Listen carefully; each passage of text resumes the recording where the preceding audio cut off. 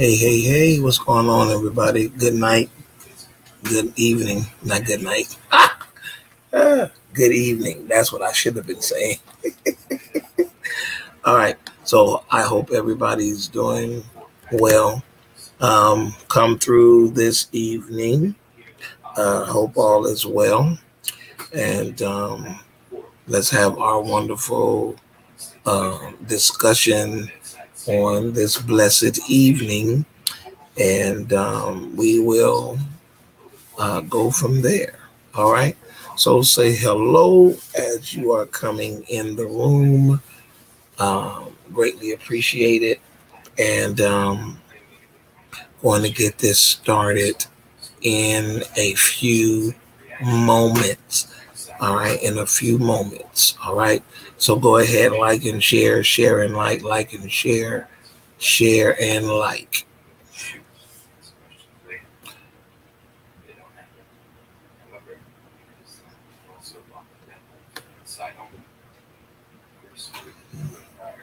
Don't know what your day consisted of, but had a very interesting day today.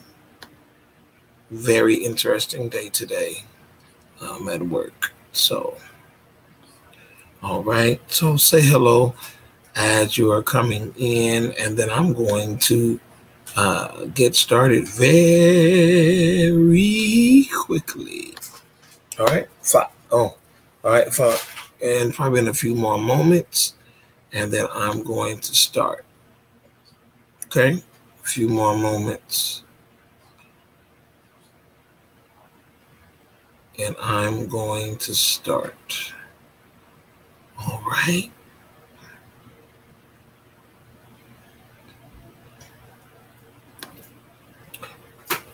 All right. In a few more moments. Guess when that day of popularity show up, I'll be like Jamal Bryant and these other cats doing the whole, let's get this up to 700. I got 1,000 watching me now. But I'm grateful that from what I'm told, my content is pretty good. So I'm grateful for that.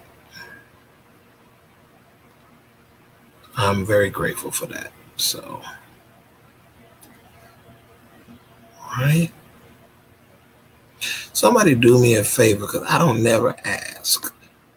I don't even know if it's working like that.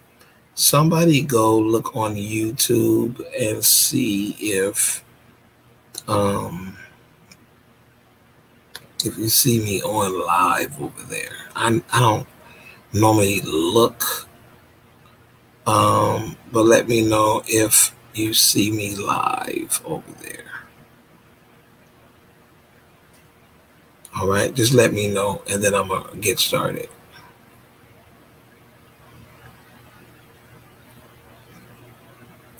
If anybody go to YouTube and look me up, and then tell me if you see if you see me there. I very seldom look to see if I see it live.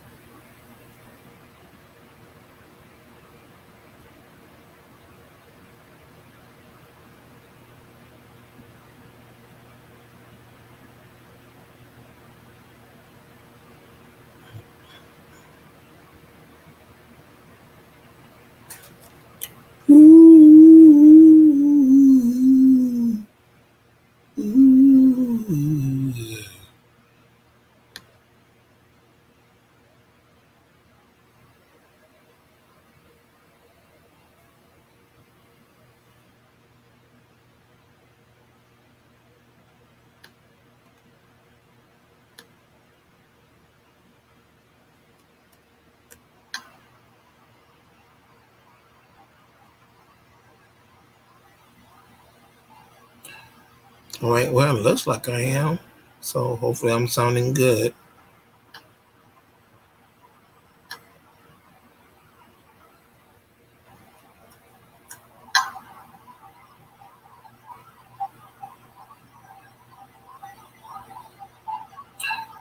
All right, well, it looks like I am. So hopefully I'm sounding good. All right. All right, let's go. Father, today we bless you in Jesus' name. Amen. All right, good. Thank you, Sonoya. All right, let's get into this. And I'm going to let you go. All right, so the other day I started this conversation. And I gave you like a history of, well, hello, everybody. Welcome to the Ministry of the Table.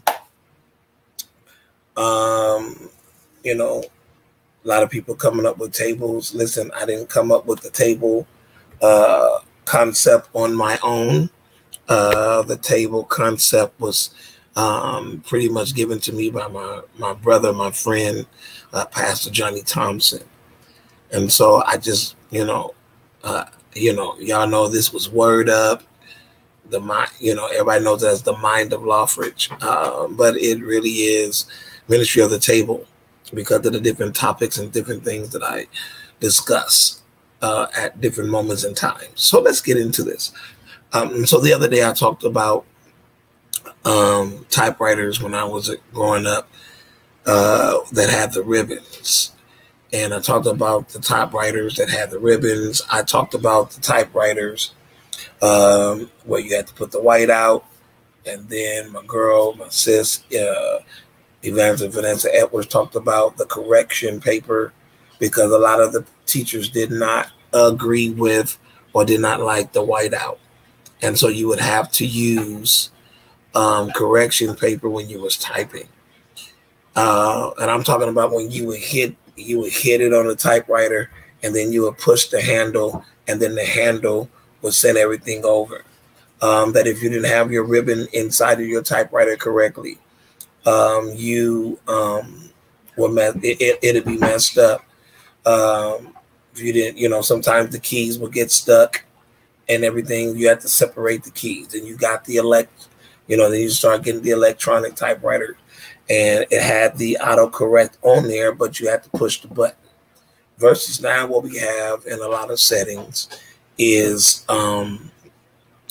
we have autocorrect that is automatically in our phones, on our laptops, our computers, when we're writing different things. If our grammar is incorrect, if the word that we spelled is incorrect, it'll tell you off. Sometimes in trying to say something to Siri will tell you stuff like, I'm not familiar with that. I don't know what that is. As it relates to maybe some type of word that we are trying to give it. Grammatically speaking, there are moments when you have individuals, right, when they are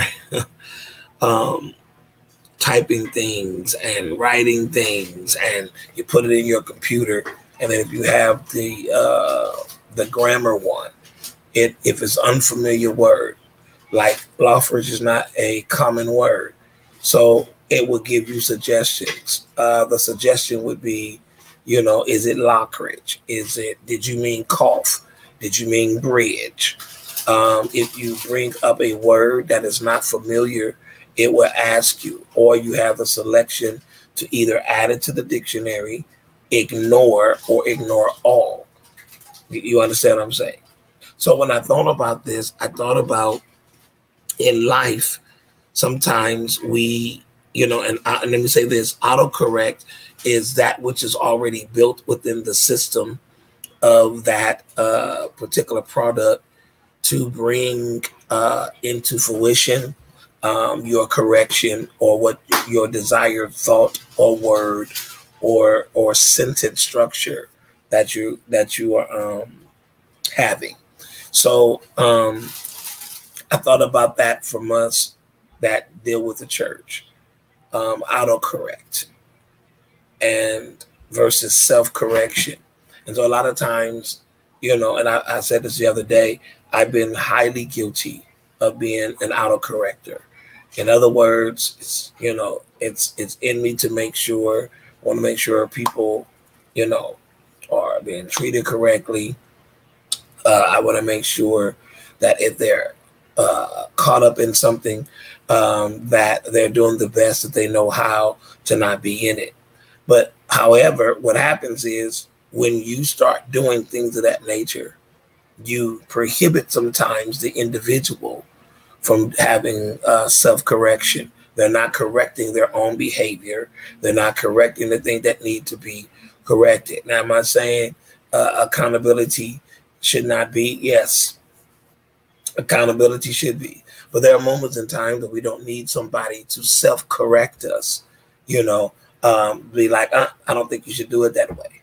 I don't think that's correct. I think you need to change your perspective. I think you need to revisit whatever the situation is. And sometimes that's the case. However, let me say this, self-correction, it should supersede auto-correction. I'm gonna go even further. There are things that we know as individuals that we should not do. We don't need God to tell us certain things. I believe there are certain things that you don't need to be saved to know. For example, you're a married person.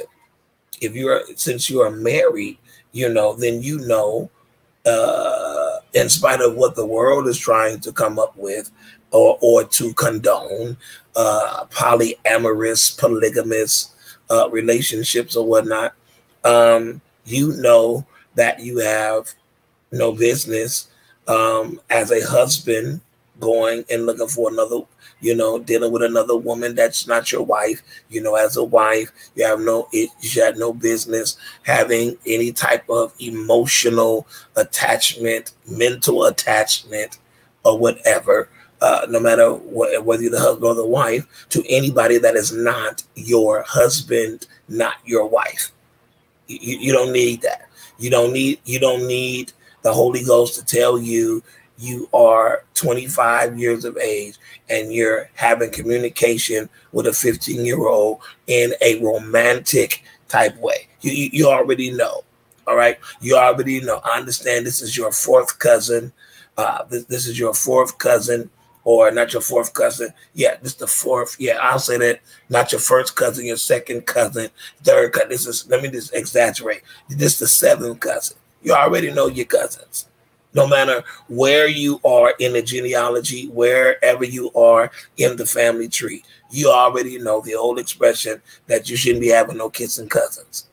You understand what I'm saying? You already know that certain things, you know, if you go into a store, you didn't purchase the item that you shouldn't steal. So there are certain things that you don't need you don't need the Holy Ghost to tell you. You don't need a quickening. There are some things you naturally know it's not right to do. So there are certain things you're going to have to self-correct. All right, self-correct, make the right adjustment as it relates to your mental, emotional, physical, sexual, spiritual well-being. Make the necessary corrections in your life so that you can grow, so that you can mature, so that you can be a better individual. I'm a firm believer in this, okay? And I'll beat myself up about it. If I find myself gravitating to anything of my past, as if it is fresh to me, as if it is something I've never dealt with or never overcome. Now, that doesn't mean that because I've been saved since 14, it doesn't mean since I've been preached since 16 that, I'll never be dealt with ever again. The Bible talks about Jesus was tempted for the devil and he left him for a season. Does not mean that you won't be tempted. It does not mean you won't be tested. It doesn't mean that certain things won't have an appeal to you. However, I do believe, as the scripture said, much given, much required. I do believe he that knows to do good and does it not, excuse me, to him it is sin. I do believe that. I do believe that. I do believe that, you know, that there's a responsibility that we have. I do believe this is a weakness. This is a sin. You know, this is where I fall short. This is where, okay, and I'm going back to this, that's a problem I need to address. I don't need prayer. I don't need fasting. In some situations, it's not a prayer situation. It's a me situation that I have to handle this particular situation in a different manner. Some stuff has nothing in my summation, has nothing to do with whether sometimes we know what's sin, we know what's not sin. Sometimes it's not a matter of what's sin versus what's not sin. Sometimes it's about maturity. Have I grown from this? Have I matured from this? Have I matriculated from this phase of my life to where I am now? Am I really making these decisions still after all this time? Am I this age and I'm still living off the opinions of people? I'm still living off the accolades, the recommendations, if you will, the accommodations of other individuals. Now, don't get me wrong. People like to be recommended, but I'm talking about you're living off the recommendation. There's nothing that you're doing within your strength to help you get to where you need to get to. That's what I'm making reference to. We all need somehow, some way, at points in time to network. But the point being is when I'm living off of people's opinions, their thoughts, their perspectives, their angles, their reports about me, their critique about me, what they're writing about me in their newspaper, their magazine, what they're putting on their social media, whatever it may be, what they're telling other people. Sometimes we live off of the opinions of people, and we need to not live off of the opinions of people. All right, we shouldn't have to live off of it. So there comes a point where we need to do what? Make self-correction. I need to fix this.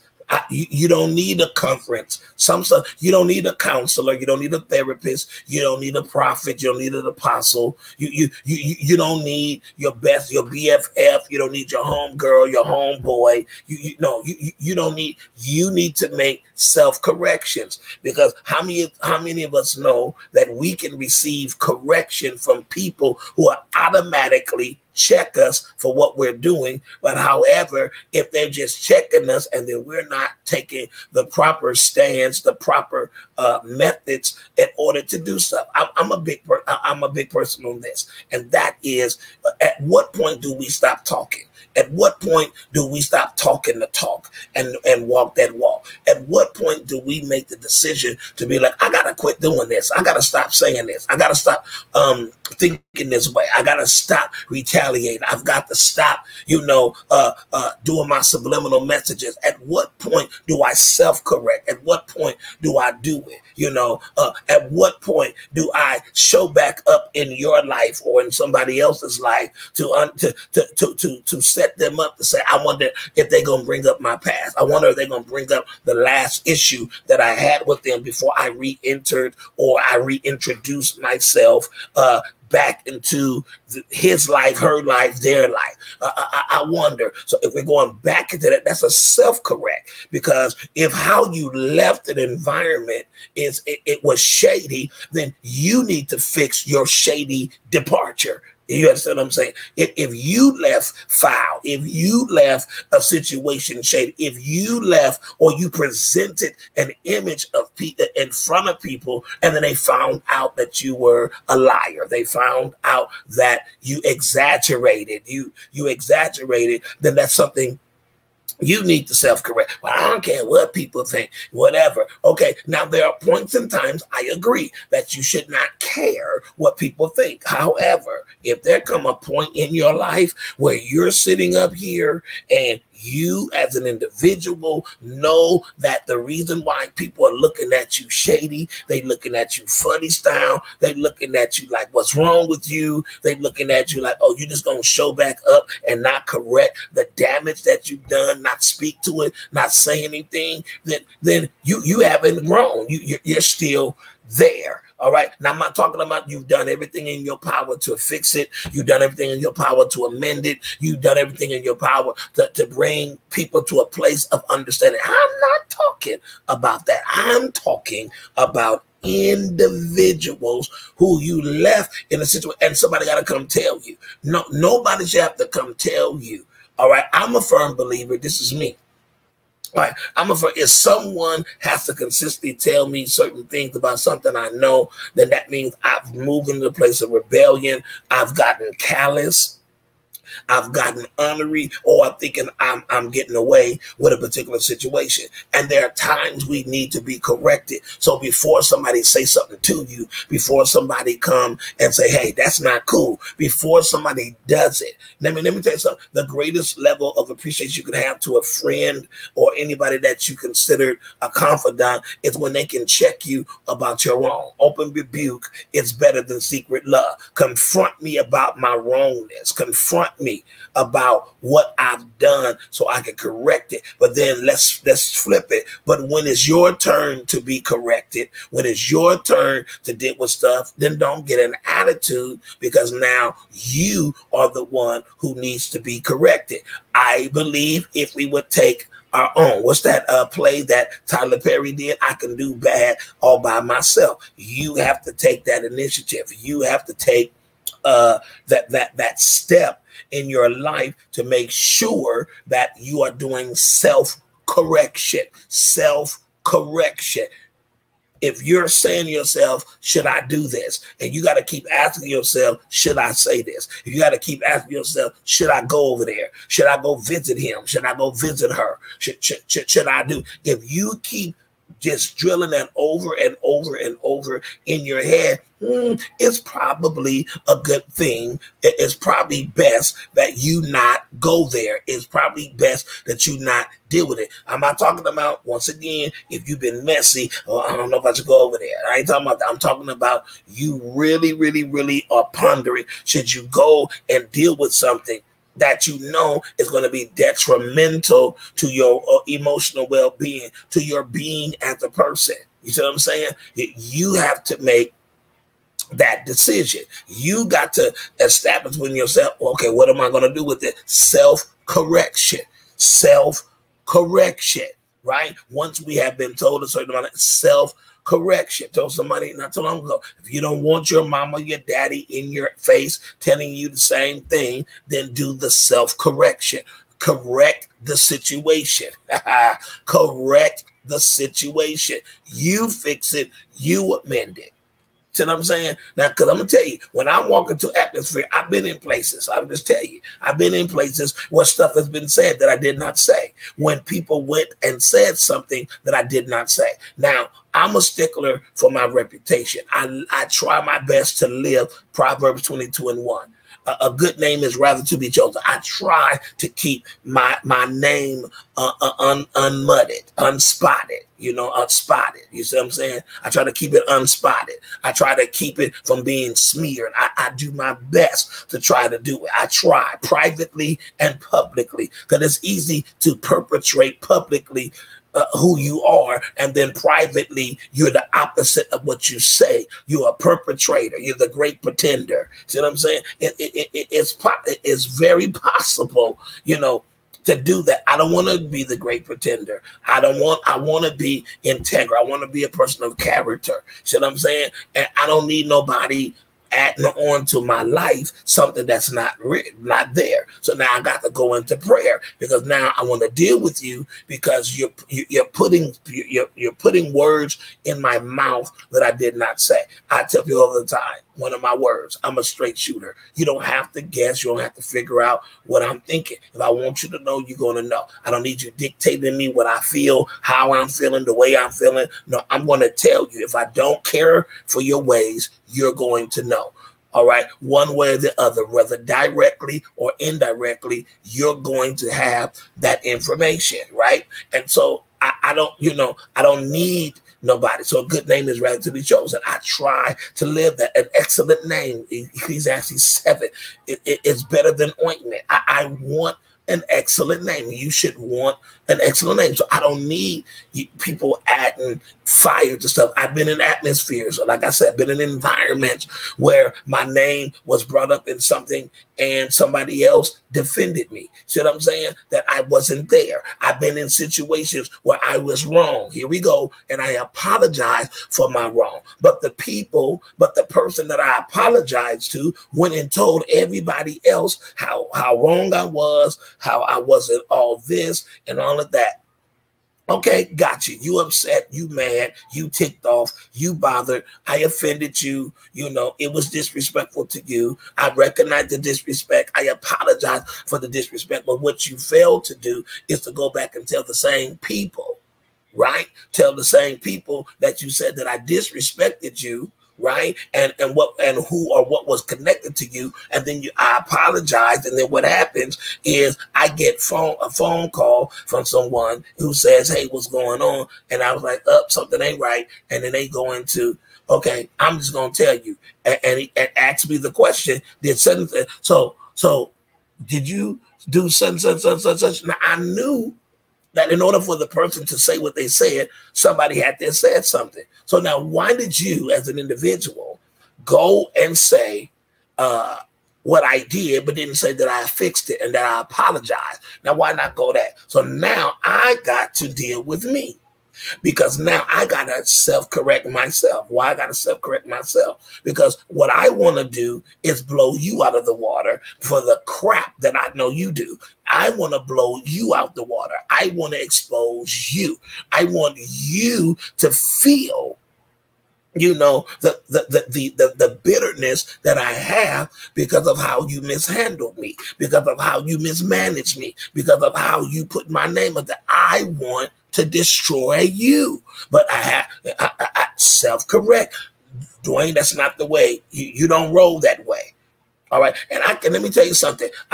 You know, being the walking Bible, I can find scriptures to justify my behavior. Don't you hear what I said? I can find scriptures to justify my behavior. You know what I'm saying? And I can find scriptures and what I said. Notice I said to justify my behavior. Does not mean that the scripture that I use is in alignment with what I'm doing, but I'm saying I can find justification. I'm not trying to find justification. Right? I'm doing my best. I know I screwed up. I know I messed up. But did you go back and tell everybody I fixed it? Did you tell everybody that I amended it? So now you got folks look at me sideways, and somebody that's not even in the circle, it has information. How they gain information? That means somebody is running their mouth and they're talking. I've been in that environment. I've been in environments where people ask me, well, how did you feel being in that environment? What you mean, how did I feel? Let me tell you, let me help y'all out. When you come into an environment and you've done what you're supposed to do, as my boy Marcus Fisher said, you've done your due diligence and you've done everything necessary to fix a situation or to explain a situation. And instead of people coming to talk to you, they're still doing stuff and they still saying stuff. Listen, it is now on them. I'm not, you know what? I didn't say anything wrong. I didn't do anything wrong. Why am I going to feel some type of way? You didn't feel uncomfortable? Absolutely not. Why would I feel uncomfortable about something that you're lying about? Why would I feel uncomfortable about something that you thought I knew? Why would I feel uncomfortable? I'm not going to feel anything. You know, you should feel something. Have you ever been in an experience in a mindset where you have to check your own self and be like, he's not worth the conversation right now. She's not worth the conversation right now because of what has transpired and because they have said so many things about you. And you sit up here like, I'm going to get them. No. I'm going to do my best to obey the scripture. Bless them that curse you. Speak well of them. All right, eulogize. I'm going to speak well of you. I know you running me down. I know you talking crazy. I know you didn't put my name in your mouth. You didn't call everybody else. You didn't say it, you know, all kind of manner of evil against me. And the Bible told me to rejoice. I don't feel like rejoicing. I want to beat your behind. I don't feel like rejoicing. I want to spread your gossip, your mess. Not your gossip, your mess. But I have to self-correct because I cannot go. I'm totally going. I'm in alignment with what I'm talking about. I ain't go to the scripture, so I'm just gonna flow where I'm at. You know, I could just blow you out the water. I could just tell all your business because it's been brought to me. It's been anonymously brought to me. You know what I'm saying? I have something. If I wanted to blackmail you behind, I can blackmail you behind. But what is that going to prosper me? What is it going to gain? What is it going to do for me? Because you disrespected me, you dogged me out, you lied on me, and now I got to do this? No, self-correct. You need to self-correct. Oh, they better be glad I'm saved. No, you better be glad that you're saved. No, don't put it on it. They better be glad I'm saved. No, you better be glad you say that. They better be glad I ain't what I used to be. No, you be glad that you're not what you used to be, because what you're saying is you've come to a place of maturity. You come to a place of growth, right? And don't allow anybody to stifle your growth. That does not mean you're not going to make mistakes. Does not mean you're impeccable or that you'll never fall. You're not infallible. You're fallible. You're subject to error. You're not inerrant. You're subject to error. You're subject to make a mistake. You're subject to go outside. And once you go outside your character, then what you have to do is direct yourself. Have a company. Don't do that. Have you ever had a moment you have to talk to yourself? You have to bring yourself to order and be like, ooh, if I say that, if I go there, woo, it's not going to be good. You have to talk to yourself. Self-correct. Self-correct. Self-correct. Don't, I'm not one that believes in, I try to be neutral. I try my best to be neutral. You ain't got to like me. I ain't got to agree with your religious belief. I ain't got to agree with your orientation. I ain't got to agree with your perspective on certain subjects. I don't have to agree. But if you're correct in the situation, then I have to stand up for what was correct. Situation went down one of my coworkers, right? I had to tell the parent, I'm not agreeing with him because he's my coworker. I'm agreeing with him because he was right. Your child did not give you the full story. So your child is about to have you come up here and fight who's a third striker. And if you do something foul and crazy, you're going to jail. And because your son did not speak the truth. I'm not protecting my coworker because he's my coworker. I'm protecting my coworker because my coworker is correct. My coworker was right. If he was not right, I wouldn't be standing here trying to defend somebody. That's not how I roll. That's not how I roll. I'm not going to defend somebody in their wrong. Now, I would love them in spite of their wrong. I would be a friend to them or whatever in spite of their wrong. But I'm not about to sit there and condone the wrong. No matter what. And if condoning the wrong of an individual makes an individual look at me sideways, then Godspeed to you. Going about it's all Gucci here. Do what you got to do. I'm good. You know what I'm saying? It's all Gucci. I'm good. Bet. See what I'm saying? We ain't got to worry about it. You know what I'm saying? You do what you do. I do what I do. Type ordeal. You know what I'm saying? But I'm not about to play the game. You know what I'm saying? So I'm not, I have to be neutral. And it's difficult sometimes being neutral. It's difficult sometimes being neutral. You know what I'm saying? But I have to do my best to try to be neutral. And so I just want to encourage you. You don't need auto correction at times. You need self-correction. Make the adjustment yourself. Fix that. Make the adjustment yourself. Make that adjustment. Now, what I've always felt, and it's still valid to this day, people can make me seem like people can make. I'm just telling my girl Aisha this. People can make mistakes. People can do things out of their character, out of pocket, and I get it. Much given, much required. I quote that a lot. At the same time, but if you do something shady, you do something foul, or what's up with you? You know what I'm saying? What's wrong with you? It's almost like they do my girl Erica Campbell song, You Don't Love God. What's wrong with you? Because of the manner that you do. I try, but I don't always succeed. I attempt to do those things that please God. That's the attempt.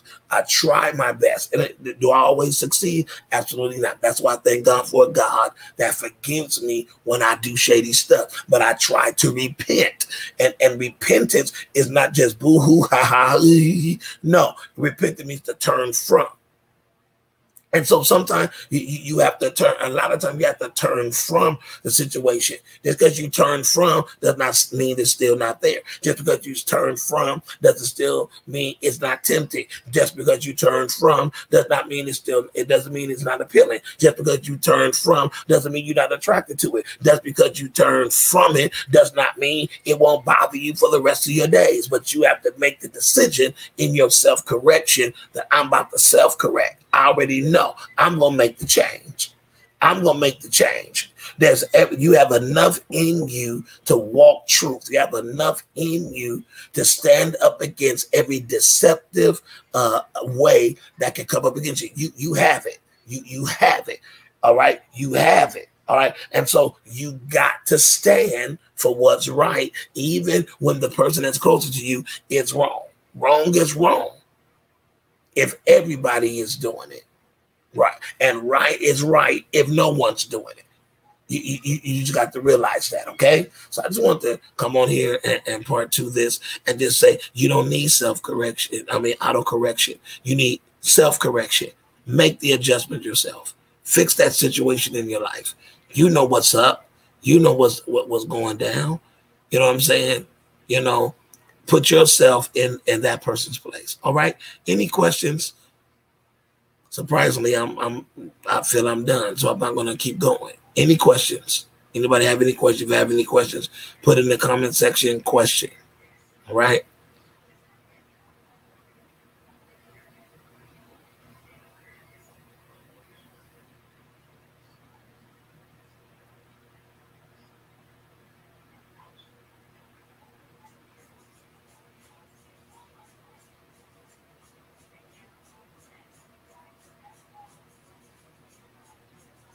Any questions?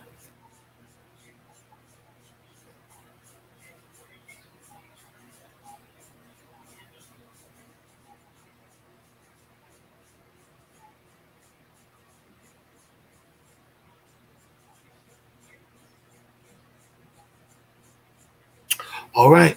Doesn't look like any questions. All right. So it doesn't look like any questions. All right. All right, y'all. I was shock a lot of people, but I'm done. All right. Just think about it. You know, don't have autocorrect, self-correct. Do what you need to do. All right. As I often tell you, remember the M's in my life: me, marriage, ministry, my parents, my siblings, my children, my best friends. Keep them in prayer. Keep my cousins in prayer. Sonia, Sybil, Sherrod. Due to my auntie that passed. So keep them in your prayers. All right.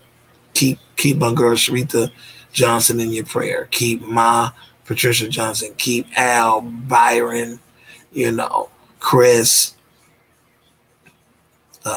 Kiana, Patrice, Gregory, Jonathan, Brandon, Jay Sean. Keep them in your prayers. Keep Dad Booker in your prayer. Donnie Faye's family, Mother Joan Walker's family in prayer. Dr. Gertrude Stacks in your prayer. All these different people, who have transpired, who have left this earth recently or whatever. Keep them in your prayer. Keep my bros. That's one of my best friends, Desmond Boone. Keep the Boone family in prayer. Keep Donovan, and the rest of his siblings in prayer. You feel me? Keep them literally in your prayers.